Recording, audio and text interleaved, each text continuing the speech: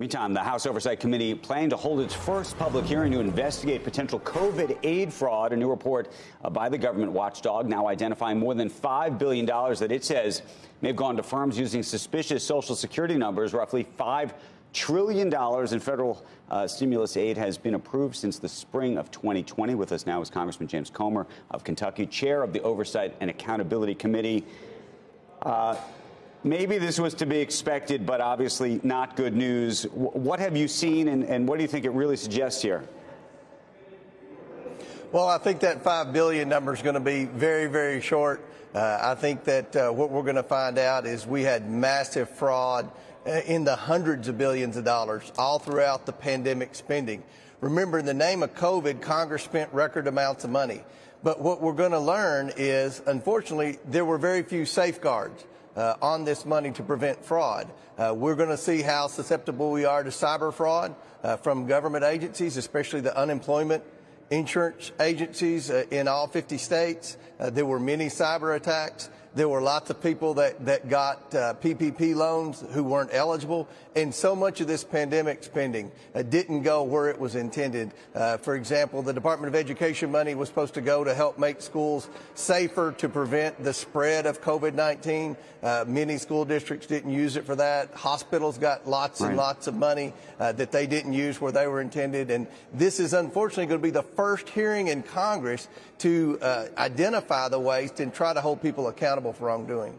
So, Chairman, one of the things that I remember talking to Treasury Secretary Mnuchin during this period was there was a real effort, as you'll remember, to get the money out and to get it out quickly. And there was almost a view that there would be fraud, there would be waste and abuse and other things. And that was almost, I hate to say it, the cost of doing business, that if you wanted to actually get the money out to as many Americans as quickly as we did, and I think there's a lot of people, at least from some of the early tranches that went out, who thought that speed over everything else was the point, but that was the right way to do it.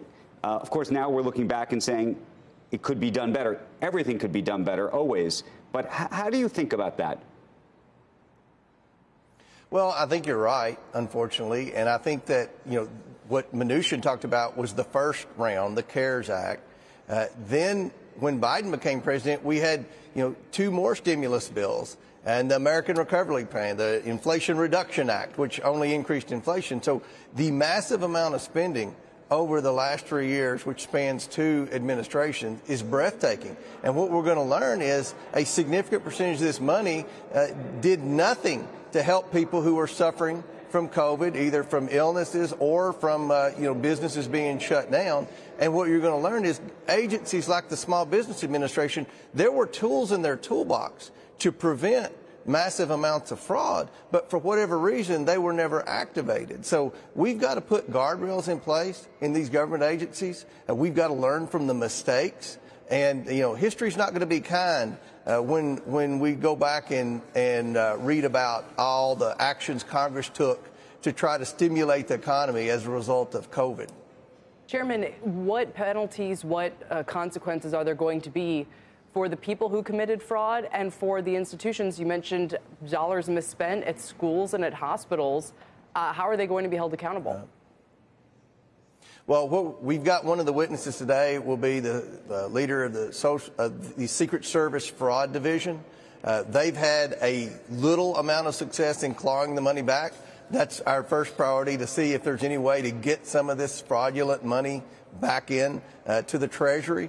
But secondly, we want to hold people accountable for wrongdoing. And that's why we've got both the Inspector General going to be testifying today, as well as the head of the Secret Service Fraud Division. We're going to find out anything that Congress can do now that we have a Republican majority who's serious about making spending cuts, who's serious about trying to get government under control, government spending under control, to where the government can live within its means. And I think we're going to learn today where we can begin. So this is going to be a long, drawn-out process. Unfortunately, if this had been done 2 years ago, if we had had congressional oversight over this spending 2 years ago, I don't think we would have wasted as much money as we're going to learn has been wasted today.